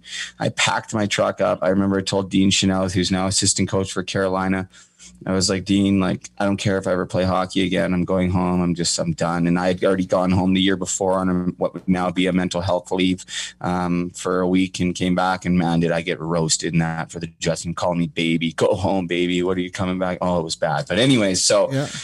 I'm there, and I remember I told him, I was like, trade me to Vancouver or Everett. Those are the only teams that I'm going to play for. If I can't get to them, I'll just never play hockey, and I don't really care, because I thought those, in my mind, that was closer to home. And so I went home. I played for what now the Burnaby or Coquitlam Express was the Burnaby Express at the time. Played with Kyle Turris on the line. I had 9 points in my first 3 games and whatever. Then I really started to get into the drugs that year. But I ended up getting traded to Everett. They traded me to the Everett Silvertips about a month after I was home, and I'd already signed with Burnaby. Burnaby had given me some money under the table that wasn't supposed to be. I actually found the contract that was supposed to never be shown. I found it in my box of stuff my dad sent me last month. It's kind of funny. But I remember my friend, he got on the phone, like Kevin Constantine. He was Jack Adams Award winner in the NHL, Pittsburgh coach. He was coach at Everett at the time. Calls me. He's like, yeah, Brady, like, we're really excited to have you. You're going to come down here. You're going to play in the first line with Peter Mueller and Zach Hamill, and or on the next line with Andre Fiala. You'll teach you how to penalty kill better. We're really excited to have you. We've wanted you for a long time. And okay, that's great. And I just remember thinking, I hung up the phone. My friend was there. I looked at my friend. I'm like, I'm not going. I'm not going. And so Kevin Constantine called me back in like 30 minutes with my immigration paperwork. And I got my friend. I'm like, it's Kevin Constantine, like, pretend you're me. And I gave him the phone, and he's like, I'm not coming. And he hung up the phone, like, pretty much. And so my dad was away. He was away doing something for a conference for firefighting the union. And so if he was there, he would have drove me to Everett. Maybe things would have been different. But then, shortly after that, I quit the Burnaby Express that year, and they went on to win the RBC that year. And then Bagdean out to take me back as a 19-year-old to Swift Current. That's how I ended up back in Swift Current, because I got traded in the trade. Yeah, right. But yeah, you know what? Going back to the question is like, could they have done anything different? Swift Current tried to bring in a sports psychologist to talk to me, a really world-renowned Max Offenberger, who I actually reconnected when I was with the Lightning organization in the American League. And really great guy. But I think for me personally, it came down to just not wanting to tell anybody what was really going on, dating back to when I was a kid, the stuff that was going on, trying to hide that. And it's just one of these things. I think for me, the biggest thing that hindered me in junior was the culture in the dressing room from the early standpoint of just being, made fun of because I was going through different things. Like I had to go home because I was like legit going to commit suicide. And I didn't tell anybody what was really going on. Nobody really cared. They just assumed that I was not a good teammate and not a good, this or that. And they'd talk about, you have a broken arm cast. Sure, you can show I'm going home because I got a broken arm, but you got a head or a broken heart. You can't show that. You just sound like a pussy, more or less. You don't have what it takes to be a good teammate or whatever. So I think, if I would have ended up, playing for the Vancouver Giants, would it have helped? Who knows? Being close to home, being close to my family and girlfriend at the time, maybe it would have helped. Maybe it would have been even worse. But to really answer your question, if we can stay away from any outside of distractions other than hockey, you talk about John Tavares and Carey Price focusing on hockey and being that professional and having that goal. And they probably didn't have a ton of time for girls back in that time because they were too focused on what their goals were. Giving your kids opportunity to be themselves, experience life, not just focus on hockey, but at the same time, somehow make them realize that when you really want something, especially a hockey career, man, does it take sacrifice. And sometimes sacrificing time with friends and family and girlfriends or whatever that is needs to take precedent. And I'm not sure what the answer for that is at a young age of trying to make them realize that, because I think hindsight is 20/20 always. We could tell our kids things, but we don't listen to our parents for the majority. At least I didn't.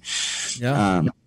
But checking in, it goes back to, I think, checking in with your kids. And if your kids have gone away playing major junior, don't just assume that they're doing great or that they're having a good time or that things in the dressing room are good and that the coaches are making sure that they're taken care of on and off the ice and everything else. Like, really start to ask the hard questions and try to get to know them on a very personal level and get to know the dynamic of the team. Doesn't mean you have to call the coach or anything like that. My mom did that one night when I don't want to get into that. It was not good.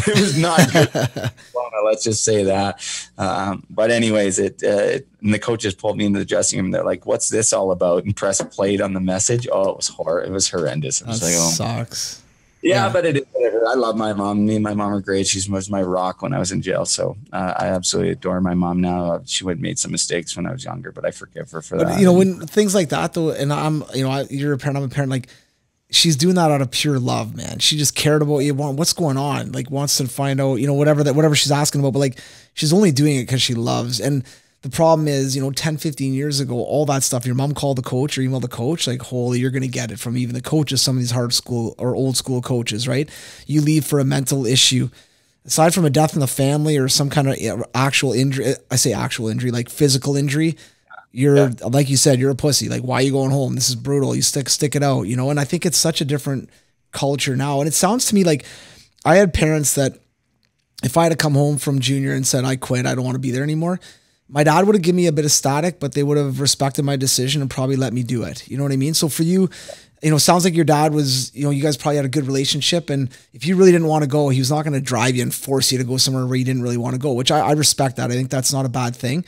Did the drugs and stuff come in more because of buddies and just experimenting with buddies and stuff? Was that kind of where kind of the group that you were hanging out with back home and stuff kind of were starting to get into it a little bit and stuff like that? Yeah. So I had friends, some of my best friends growing up, they stopped playing hockey when we were 13, 14. They started to go down that path. And I was, I'm sorry, I can't have anything to do with you. I'm a hockey player. I don't do that. And so I was like, if you talk to people that I went to high school with, they ask you who the last person would have been to be a drug addict. It was me. I was like Mr. Anti-drug. Sure. Like, sure, I partied and drank and everything else, but I was like, no, it was a no. It was a no for me. And so it first happened when I was at Merritt Mountain Music Festival, which is a big country music festival, and I'll never forget it. And it was just so crazy the way it happened. And I saw these guys that I'd grown up with and played hockey with. The majority of them were a year older. I just graduated high school right after my 17-year-old year with Swift Current, and I just remember they were all high on ecstasy, and it looked like they were having so much fun. Yeah. And so we got there a couple days early. And we got there on like a Wednesday, 2 days before the festival started, or Tuesday, and it started Thursday. I don't remember the day, but partying and having a good time, drinking and all that stuff. And I just remember watching them for a couple of days. And I think on the Friday, I asked the one, I'm like, maybe I'll do it with you. Like, it looks like it's a lot of fun, and he's like, well, here. And I remember I had this girl, my girlfriend with me, and she was so against drugs and stuff. I was like, no, I got to spend this night with her, but tomorrow we'll do it. And so he's like, okay, yeah, I'll get it. And I'll never forget, man. It was like, I wonder if I would have ever done it if it wasn't for this. And it was just crazy. So my girlfriend at the time, she got really sick. I don't know, food poisoning, something. And so Saturday morning rolled around. She was really sick. And,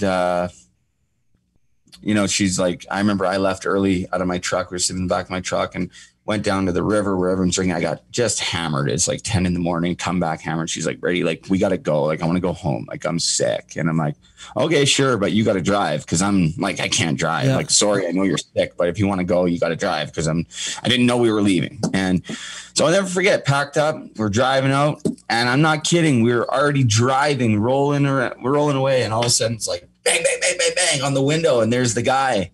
He's like, where are you going? And he opened his hand and he had the pills in his hand. And I'm just like, stop the car for a sec. So I went out there and I'm like, man, I'm leaving. Don't worry about it.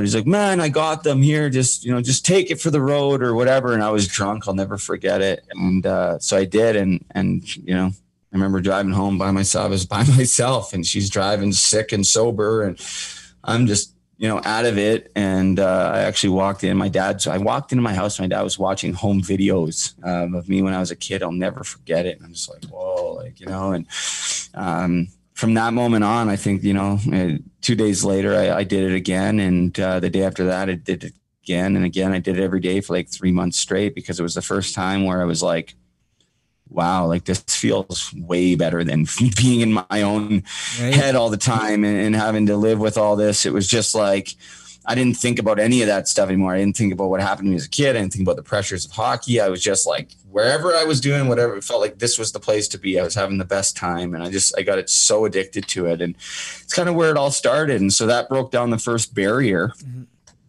from there, it went to Coke, which was a no-go for me. I was like, no way, that's disgusting. And I think it probably would have ended there. There's no way I ever get into heroin if it's not for Oxycontin. The jump to all of a sudden doing heroin and being even around people that are doing heroin is like pretty far-fetched. But when you get into the Oxycontin, and then all of a sudden you lose your prescription from the doctor and you got to start to go to the street, well, there's a guy that I used to go get my pills from all the time. And every time I go see him, he was smoking heroin, and he was sold pills. He was smoking heroin. And he'd always ask me, and I'm like, man, like, are you nuts? Like, I would never do that. Like, never in a million years. Like, get away from me. Like, give me my pills. At the time, I thought they were two different things, and they're not. They're basically the same thing. It's the same drug, basically, but one's a prescription and one's not. Yeah. And the one day I went to go meet him, and he's like, man, I just sold my last few pills, and I think I'd already been like 12 hours without any, and I was sick. It was like one of the first times that I really started to go through withdrawal, and I was like, man, it was bad. I always tell people I would have eaten dog crap if it would have made me feel better on this day. And I just remember he's like, well, it's going to be like probably like maybe like tomorrow morning when I get more like sorry. And it was like, I don't know, like 11 o'clock in the morning, you know what I mean? So like another 24 hours. And I'm like, what? He's sitting there smoking heroin. He's like, well, here, you want to feel better? Just try some of this. Give it to me, man. And from that moment on, I think I did oxys the next day. Went and saw him again the next day and bought some oxys, but smoked heroin with him again the next day. And then the next day I went back and he's like, you need pills? I'm like, no, let's just give me some of that. Like, you know what I mean? And I just stopped doing oxys, and that's how it happened. It was just an instant switch. It was within 24 to 36 hours, I went from doing oxys to switching to heroin 100%. And then, you know, probably a year after that, I started to use needles, and you know, about 2013, the heroin turned to fentanyl in Vancouver. There's no heroin anywhere anymore. It's all fentanyl. They call it heroin, but there's no crazy, heroin. Man. The reason being, a lot of people are like, well, why fentanyl?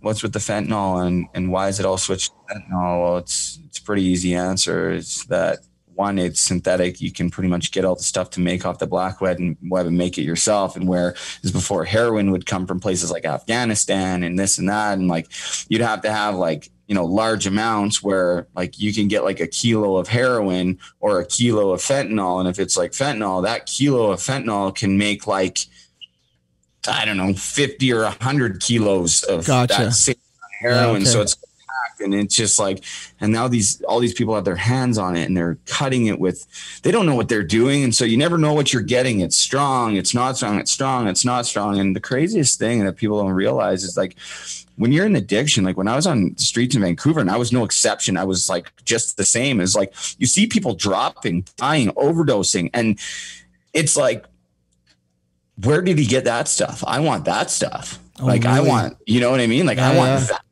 Like, I don't want, you know, I want the strongest stuff possible. And it's such a sickness. And you don't even think, you're not even thinking like, oh, well, I mean, I can handle it. And if it kills me, someone will Narcan me, or if I die, it didn't matter. You don't even think about that kind of stuff. You just think, oh, strong stuff. I want it. And everybody was like that. It was just like you see somebody dropping, and everybody's trying to find that guy who has that stuff because they want that experience too. Like, it just goes to show you how powerful this stuff is. Like, not just on a powerful, it's going to kill you level. I'm talking like powerful. It's got you. It's a thief. It takes everything from you. It consumes your entire life, and whatever you have, it will take from you. And I'm just grateful that I'm on the other side of it now, man. Well, man, dude, so are we. Like, it's been awesome. And I know it took up a lot of your time, and I definitely could do a part 2, part 3, part 4.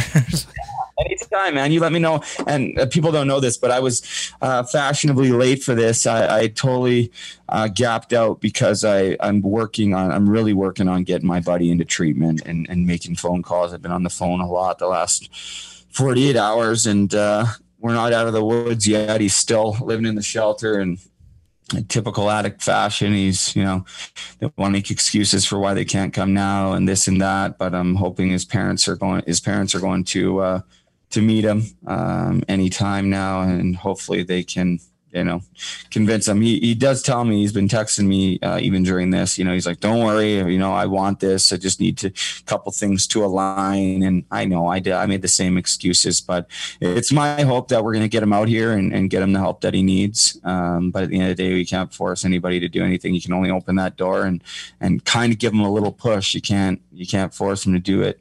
Just hoping that we can help save his life, because I'll tell you what, I was in the same position he's in. And it's no way to live. You're not living, you're just surviving. And it's no way to live. And when you see a former teammate and friend in that situation, being on the other side of it, it's pretty eye opening, to realize, I was living in shelters. I was living on the street. I looked ill like he did. And when you're really in it, it's a problem, but you don't really care that it's a problem. You're just trying to get through the day, and okay, I'll deal with it tomorrow. And then tomorrow comes, and then, okay, I'll deal with it tomorrow. And, and then all of a sudden it's like years have gone by, and it's just, I feel for him. But I'm grateful that, I'm out of it, and that, I've been able to connect with him and hopefully can help steer him in the right direction. But even if we get him treatment, again, that's just one more step. It's going to be a battle for him for the rest of his life, just like it is mine. So, you know what though, man, it's super. And I could sit here and talk. I got nothing going on the rest of the day. So don't worry about that. Anytime you want me to come on, we'll do it. And if there's anybody that's been on my show that you'd like to have on your show, by all means, let me know, and I'll try to make the introduction. I can't make promises, but the majority of these guys that I've had on my show are great. And I'm not one of the guys that it's like, oh, like I've been on podcasts before and they're like, we have a rival podcaster on today. And I'm like, rival podcaster? I'm like, I'm not competing with anybody. We all have different people that listen to our shows. And, going back to, if you have 5 people listening that, haven't heard my story, or even one or whatever, well, guess what? Maybe it's going to make the difference for them to reach out and get the help that they need. And so it's not a competition for me, not with Puck Support, not with my podcast, not with anything. And so I'd be more than willing. I know a ton of people too, but if there's anybody that, if you feel like maybe you want them on your show and you think I can help, by all means, please let me know, and keep up the good work, man. Cause, I know it's not easy, but people out there appreciate what you're doing. And I know it's probably been somehow therapeutic for you as well, because I enjoy doing them. Totally. And it's fun. Yeah, no, and I always say this, like I selfishly learn stuff from the podcast. That's I think why I secretly do them, just because I always learn something from somebody. But I really appreciate sharing your story. And obviously I think this is very helpful for me as a parent, number one. And I think for a lot of parents out there that are going to go through some tough times, whether it's whatever, marijuana, drugs, sex, whatever that is, right? I think it's not easy. It's not easy being a parent, number one, and it's really not easy being an adolescent and a teenager and going through high school and whatever. If it's hockey, soccer, whatever that is, it's not always just roses and goal scoring and trophies, right? So I think we got to be prepared for that. And hearing a story like yours it kind of really puts reality to the whole life, really. You know what I mean? This can happen. And like you said, at 10, 11, 12 years old, no one, like, there's no way. There's no way Brady's going to be on the streets of Vancouver. There's no way, right? And next thing you know, fast forward 10, 15 years and it started, right? So, yeah. Where can people find you, buddy? So if people are reaching out, Puck Support, by the way, I've been on it. It's awesome. The gear is wicked. I'm going to order some. I love the fact that each piece of clothing and hats have a name and a date. It's awesome, man. It's just, the whole thing is just, is really, really cool what you've done, and you put a lot of thought behind it, and the gear looks awesome. So congrats on that. But where can people find you and kind of what you're doing and all the initiatives you got going on? Wow, you got 10 minutes to tell for social media outlets. No, I'll just give you the main pucksupport.com, and the website is going to get revamped. You have to remember that everything Puck Support has basically been me, right from the clothing out, all the social media, and it's been me doing the best that I can. But finally, we're going to have people come in and take over. The professionals, let them do what they're good at. I'll do the things that I'm okay at, and hopefully we can take it to the next level. So pucksupport.com, anywhere on social media at Puck Support. You could check out at Puck Support Warriors to see the ambassadors and people involved. That's continually growing, and we're going to put more time into that, especially once COVID is over, if it's ever over. And if they want to reach out to me directly, you can do so. Brady at pucksupport.com. If you need support, Sandra at Puck Support. She's our executive director of mental health and addiction. I'm on Instagram at Mental Health Hockey. That's my new page because Hockey to Heroin got booted by the bullies. So at Mental Health Hockey, and also at Hockey to Hell Podcast on Instagram. Check it out on YouTube, Hockey to Hell and Back with the number 2, not spelt the proper way, because why would I do that? That just doesn't make sense. That's not a hockey podcast. You gotta have the number in there, bud. Yeah. And it's been a lot of fun. There's something else I was going to say. Oh, going back to the kids, like if your kids are going through stuff, but they're making mistakes, sometimes they need consequences. It's not easy, but give them consequences, hold them accountable. Doesn't mean you have to beat them or anything like that. It's not what I'm saying. But, whatever that looks like, if they're misusing their phone and bullying people on their phone, well, guess what? They're not mature enough to have a phone or a social media account or whatever that looks like.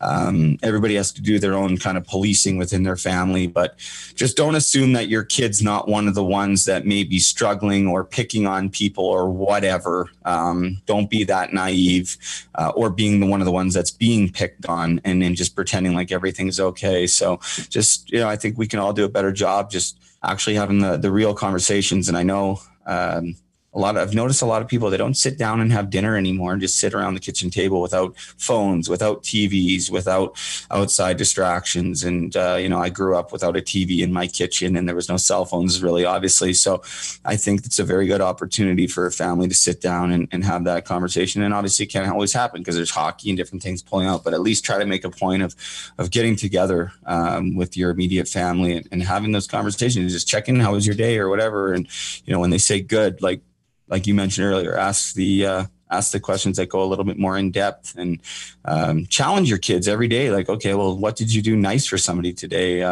Did anybody get picked on? How did that feel for you? What did it feel like for them? What did you do? What could you do? Did you feel that you could say anything, or, did you tell anybody, or whatever that is? And I just think it's a good place to start. But yeah, if anybody wants to reach out to me, I do my best to, and I always do get back to everybody. But yeah, follow me on social media, email me, whatever. And if you have extra time, check out the podcast.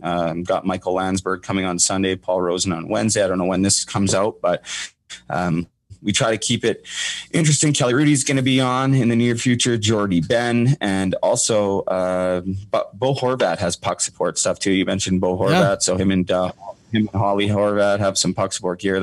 The Canucks have been very, very supportive of what we're doing. So awesome. It's exciting. It's exciting. So yeah, we're not going anywhere. And it's only going to grow and continue to get better. And if anybody wants to get involved, including yourself, I mean, like we're starting to really build a structure and foundation, which we should have done. But I realized that we couldn't wait. We needed to do this now because of how many people are struggling. And, we just wanted to make ourselves available to let people know that they're not alone. And if people see the slogan that says, it's okay to be not okay, I know the real English is it's okay not to be okay, but there's a movie called that. And I didn't want to get hammered with the trademark right away. So I put it that way. And I look at it like, to be or not to be, that is the question. Yeah. So anyways, awesome, buddy. I appreciate it, man. Big time. And like I said, anytime, if you want to chat or if you want me to come back on, you need help with guests, whatever it is, let me know. I'm really happy that we were able to do this, and I'm sorry for being late. No worries, buddy. It was great, man. I really appreciate it. And we will definitely be in touch. I think this is start of a bit of a relationship. So for anybody out there and listening to this, found a new buddy here. So this is great. But thanks a lot, Brady. Appreciate it, man. Thanks, man. Thank you very much. All right.